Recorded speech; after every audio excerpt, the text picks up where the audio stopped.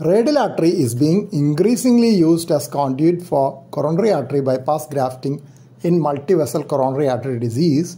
as it provides superior long-term patency rates compared to saphenous vein grafts. Radial artery is also increasingly being used as access point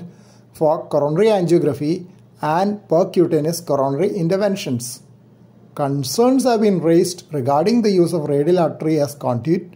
after transradial procedures, as there is likelihood of vascular trauma during the procedures. Some authors even mentioned that prior transradial catheterization is a contraindication for the use of radial artery for CABG because of high rates of structural damage to the vessel wall